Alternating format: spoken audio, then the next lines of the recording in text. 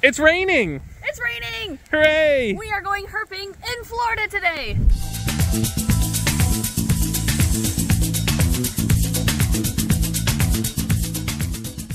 We are in southern Florida where we have planned several days to go herping because we didn't find much on our cruise. So we're going to stay in the area and try to find some reptiles on the road. I don't know how long we're going to stay out tonight. Yeah, it's like really raining and we've seen lots of lightning. Yeah, really close. So I'm kind of worried about even standing here. But we found something already. Yeah, look, we already found something. The rain has made the toads come out. Oh, look at him. He's so cute. He's adorable. Aww. Can you turn the other... Oh, geez, don't jump on the ground. Come here, come here. Here, everyone wants to say hi. Look at you. This is a southern toad. They're a medium-sized toad. A very generic... Dude, they're very good at jumping. Maybe we'll just hang down here. Okay. Medium-sized toad. They eat a lot of bugs. They spend most of the days in burrows or hiding under leaves, and they come out mostly at night, especially during rainfall, as you can see here. That was lightning. That was really close. So you know what? We're just going to let him go. He's just going to go about his merry way. You're going to stop hopping now? He's like, okay, now you can see me up close. There he goes. Goodbye, Toad. And he's gone. Goodbye, Toad. There's toads everywhere. Yeah, there is. Oh no, and a mosquito. Where'd it go? He's right there. It was on you, I swear. Yeah, sure. Oh, you already got one of us. What do we have over here? That's a stick. Oh, it's a corn snake. A corn snake? Oh my gosh, that is a corn snake. I think it's a corn. Yeah. Aww. Hi, corn snake. No, come here. Come here, come here, come here. Nope. Hi. First corn snake of the trip. Oh my gosh. A wild corn snake or red rat snake, depending on how you see it. They're the same thing. But this is beautiful. Look at that pattern. Okay, so a lot of you guys have these in your homes as pets. And look, this is their wild counterpart here in Florida. It's actually kind of surprising to see one out at night because they're a diurnal species. They're usually out and active during the day. Yeah, look at those eyeballs. Yeah, round pupils, diurnal, usually is the case, or that's usually the trick you can go by with reptiles. But on very hot days in Florida, the diurnal species will actually hunker down and they come out instead at night when it's cooler and more of a tolerable temperature for them. But unlike the water snakes that we've been seeing so far tonight and water moccasins, these aren't fish eaters. The corn snakes or red rat snakes, that name should imply, these eat mammals. They eat a lot of mice and voles, moles, really whatever mammal they can find that's of an appropriate size. Look at him staring right at the camera. So this one's big enough we should be able to tell if it's a male or a female.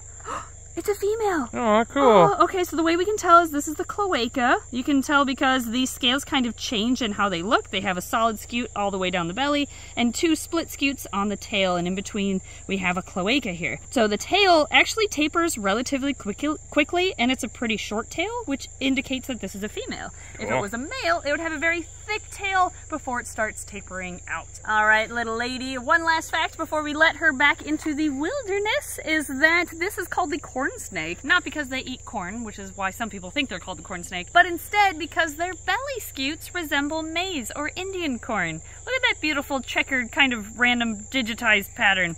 It does kind of look like maize. All right, thank you, little girl, for letting us learn about you. You're such a good girl, such a good model. I understand why they're pets now. Oh my gosh. If you can pull that out of the wild and it's like that. So friendly. Not trying to bite, not tail buzzing. Yeah, she's nicer than some of the surrendered corn snakes we get in Adoption Island. A lot of the surrendered corn snakes we get in Adoption Island. You're so nice. You should tell your captive bred cousins to be as nice as you. All right, let's leave her so we can get in the car again. All right. Here you go, little girl. This is where you were headed. And you're free. Oh, right into the weeds. To the contrary of that first corn snake, this one seems like he's a little, You're a little jerk. Yeah. Hello. Oh, no, you're just trying to get away. Look at this. Oh. Another corn snake. You're gonna get mussed on. I probably will. It'll be worth it. Oh, calm down. Calm down. You're fine. Hello, we just want to marvel at your beauty. Wow. That is... You can tell it's more of an adult than the other one. The colors have started to fade slightly. Yeah, this one's definitely more brown than red like that previous one. Are you a male or a female? All right, so the way we can tell this is a male, to just point it out since we just had a female, cloaca's up here. See how much thicker that tail is? Yeah. So much further down, and how long that tail is? It's a long tail. Yeah. You're a big boy. This is a big boy. Dude, you're so cool looking. Yeah. Oh, don't whip the camera. You're so floppy, too. Yeah. Oh, my gosh. Calm down. You're doing that backward slither When thing. Emily came out to get it, because we've been having bad luck where we don't stop the car fast enough, I let Emily out and I went and grabbed everything, came out, and it was biting at her. So. Oh, yeah, he was striking at my foot. Yeah, so this guy's got a bit of sass, but that is okay. Yeah, they're great snakes. They go through kind of an ontogenetic color change, in which means that the babies, as soon as they hatch from their eggs, are actually kind of grayscale. They're kind of a gray coloration, and then they grow into these beautiful colors. And this is your standard colored corn snake. Like, this is what they look like in the wild, obviously. This isn't a morph or anything. The other one we saw was particularly red. It was really pretty. Yeah. But this is more of what you see in the wild. Exactly. Okay, so they're a rat snake, so they have the white lip? Yeah, we can point that out. So the term rat snake basically means a snake, a colubra that has a white lower jaw. Yeah. So they all have that white jaw. Fox snakes have it. Black rats, yellow rats, Everglade rats, which is the same thing, I guess. Yeah, all the rat snakes are, I think, getting reclassified again. I could be wrong. They keep switching between the Elaphie and Pantherophis genus, but I believe currently the corn snake here is Pantherophis guttatus is its scientific name, but I could be wrong. They seem to change it every day. Yep. Regardless, this is an awesome snake. Yeah, and big male. He was actually headed in this direction before I spooked him, and Ed grabbed the camera, so we're gonna put him back over here. But he's like, no, I really want to go back the other way now. No, trust me, this is the way you were going. Nope, don't cross the road again. Go that way. Yeah. Go in the wild. There you go. Go out to the wild. Bye.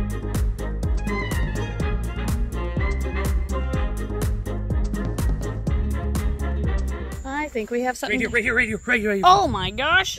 Hello. No. Oh, he's under the car. All right, garter snake, where'd you go?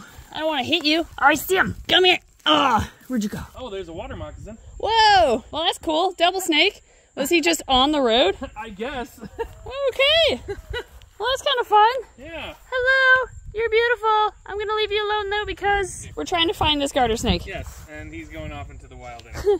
We're passing up a water moccasin to catch a garter snake. I love it. But where did he go? No. Come here. Come here. All right. We got him. Oh, look at you. You're going to be a musky little turd. I'm going to smell so bad after this. Yeah, you are. Oh, wait a second. You're not a garter snake. This is a ribbon snake. Oh, cool. That's awesome. Okay, so the ribbon snakes in this area, that must mean this is the eastern ribbon snake, otherwise known as the peninsula ribbon snake. So that's awesome. Here's a new species. This is a lifer for both of us. Yeah. So these look pretty similar to garter snakes, which is why I thought it was one, to be honest. But how you tell these apart from the garters is, I mean, first off, ribbon snakes are very slender-bodied snakes. They're extremely thin. Their head is not much wider than their neck, to be honest. So because of that body shape and their slim heads, that's a good indicator that this is a ribbon snake. Also, if you look close at this one's eyes, the ribbon snakes, all ribbon snakes, have a white scale just in front of their eyes that garter snakes don't have. Now, these guys are the peninsula. Oh, wait, look at his other eye. Whoa, what's wrong with your eyeball, dude? Weird. Oh, no. He has some sort of an eye infection going on. Yeah. Aw, poor little dude. It doesn't seem to be bothering him, though. No, nope, doesn't seem to bother him at all. It looks like he's finding food just fine. He's got a belly full of food. Yeah, there's a bunch of little toads around us. Yeah, he's been eating his fill of toads. Yeah, so this is actually an adult, believe it or not. They don't get very long. They stay around 1.5 to 2 feet long, maybe. So this is actually a full-grown adult ribbon snake here. Now these guys are diurnal species, but he probably came out at night because it was such a warm day today, so it was just more of a comfortable temperature for him at this time. But usually when you spot one of these, their first instinct is to flee. They want to get away, and because of their slender aerodynamic shape, they can get away very quickly. These are fast snakes when they want to be. I'm actually quite surprised that we managed to catch him, to be honest. He decided to go towards your feet. He did, yeah, that was pretty cute. He landed on my shoe, so maybe he wanted to be in the video. But yeah, these are beautiful little snakes. They're not the best snakes in captivity because they're so fast. They need a lot of room to roam, and they don't eat very well in captivity. So this is one that's best to leave in the wild. Honestly, everything you see in the wild should stay in the wild, but ribbon snakes shouldn't even be brought into captivity, to be honest. They are cool, though. They are really, really cool. Well, should we let him go? Sure. He was crossing this way. Okay. Don't injure your other eye, please. Yeah. There you go.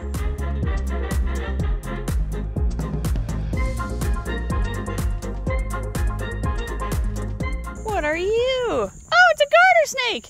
An Oh, no, don't. No, you don't. No, you don't. No, you don't. Come here. That's a big garter snake. Wow. He just must everywhere. I already smell bad. It's okay.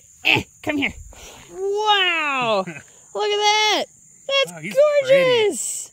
Yeah, that you are. Blue? Wow, yeah. Gorgeous. You are kind of a blue color. Oh, you're so stinky. All right, we have calmed down a little bit. We're not freaking out as much as we were before.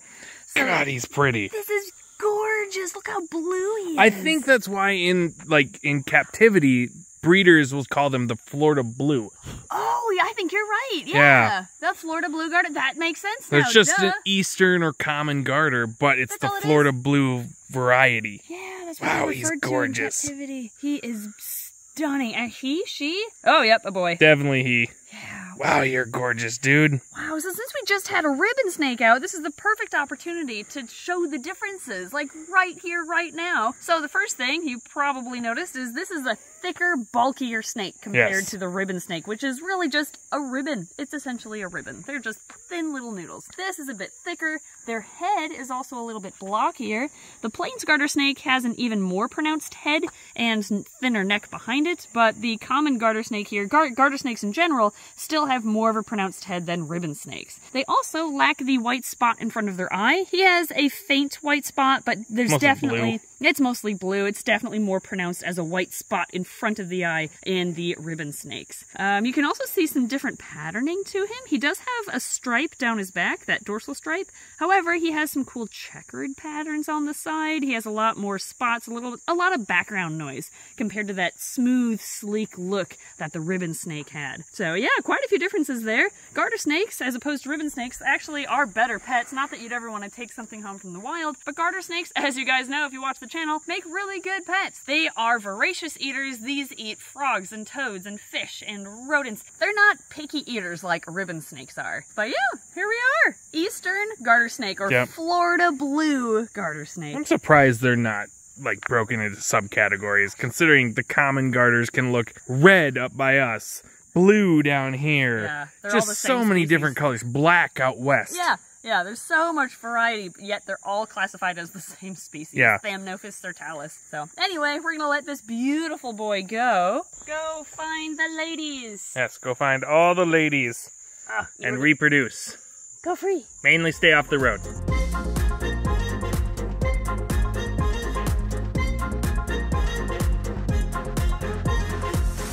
That's a dead snake. Yeah, it is. That's a big. Recently dead snake. Let's go see what it is. Aww.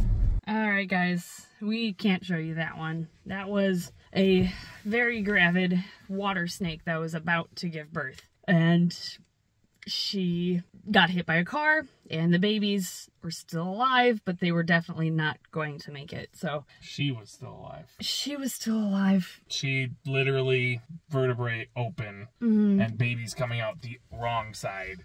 But she was still tongue flicking. So Ed just had to use the car and put her out of her misery, which is something you never want to do, but she was suffering. So PSA, if you see a snake, like for adults, if you see a snake that is obviously not going to survive, but it's still hanging in there, but it is, you know it's in pain because it was hit by a car and it was in that bad of shape. The DNR has told us the best thing to do is to hit it again with your car. Hit it in the head. Hit it in the head, because they're just suffering. So you never want to do it, but it's for the better of the snakes. So unfortunately, a lot of people don't like snakes, so they will swerve on purpose to hit them. And they think it's a game. Snakes, turtles, just mostly snakes, but really anything that's considered creepy. So that's why we are here to teach you about snakes, to have an appreciation for them, to help conserve them in the wild, so that stuff like this doesn't happen. That was really sad. But on the plus side, there's a baby water snake, I think, outside the car right now. So let's focus on that.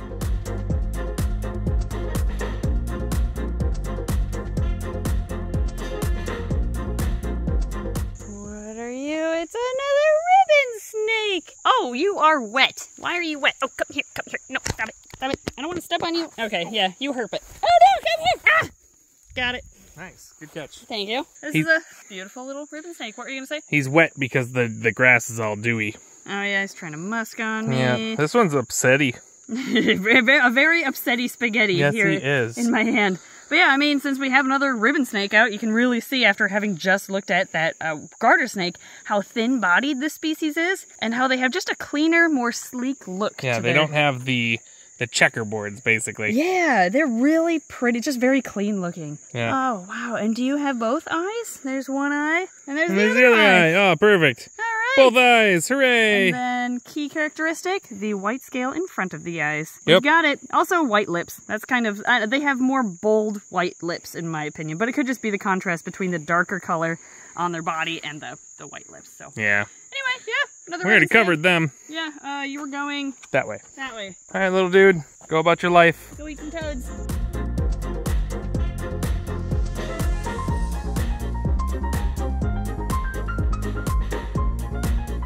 Remember that little southern toad we saw at the beginning of this video?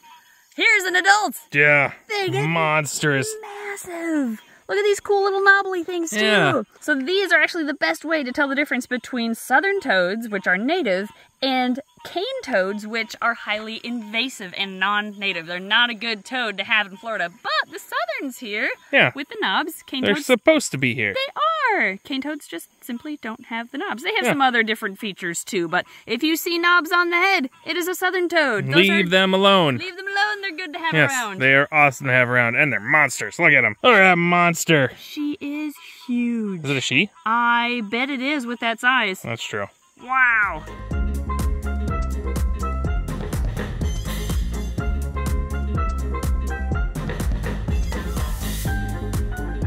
All right, another snake. Another one. Oh, whoa, that's different. Cool. Is that a king snake? You know, I thought it was at first, but is it alive?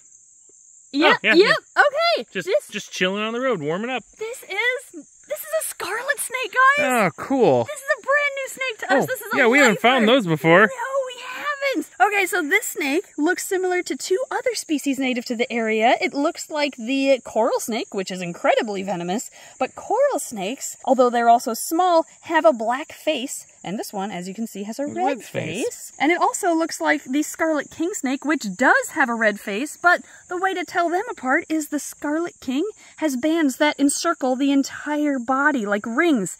The scarlet snake has bands that stop at the belly and don't go all the way around.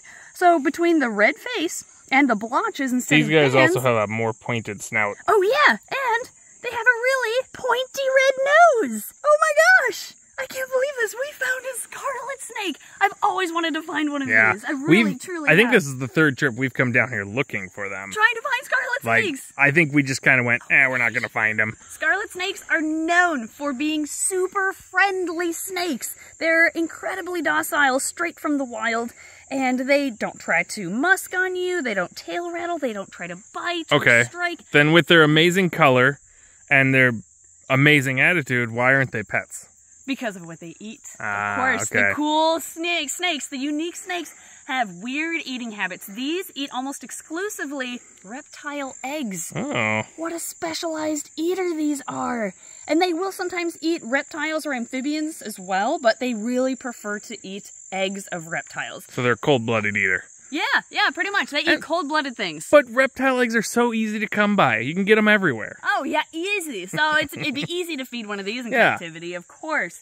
Don't get one of these. No. I don't think anyone breeds them. I don't know if they've ever been bred before. They probably have. They also are a very small species of snake. Like, this guy is a subadult, honestly. Might be an adult. He might be an adult, really. Yeah, he's so tiny. He has a little bit of growing still to do, but he's definitely not a baby, which is surprising. They also look really, really smooth. Like, I don't see any keels on him. He is so smooth. Like, he feels like plastic. He's so smooth. Ow. Wow, this is so cool. We found a scarlet snake. Can't believe we saw a scarlet snake. That was super cool. He might end our video today. He might. Wow. All right, let's let him go. All right, yeah. So nice. They're just as nice as the stories say. He's so friendly. What were you gonna say? I was just saying, let's get him off the road because he doesn't move a whole lot. There you go. Yeah, they're very slow, aren't they? Yeah. What a good snake. Go eat some reptile eggs. Yeah, go find those anole eggs. All right, so you know how we mentioned that we were gonna end the video on that scarlet snake? Well, we just found another one. Oh my gosh, 2 scarlet snakes Yeah. on the same trip. This is so cool. But I think since we're having such great luck, this one is not sure what to think right now. Yeah, this one's not as happy as the other one was. No, he's not. He's not trying to bite those still and not tail rattling or anything. These are just nice, nice snakes. And they feel so smooth, I can't get over it. So we are going to do a part 2 for this herping trip. We're going to have a whole separate video with all new species. Well, hopefully if we find them. That's assuming we find them, that is. But for today's video, we're going to stop it here. So thank you guys so much for watching. I hope you learned something new about the species that we found today, including our lifer scarlet snake. Sorry, dude, you're not our lifer. Yeah, you're not our lifer. You're not as cool as that one was. Yeah, you're still pretty cool, but you're not the first. So anyway, thank you Patreon backers for your amazing support that made this trip possible. And we'll see you next time. Okay, let's keep herping. Should we put that one back over there? Oh yeah, I guess I can't bring him with me. Yeah, you can't take him home. Sorry. Here, you go out there. Yeah, stay off the road. And we're going to find more snakes.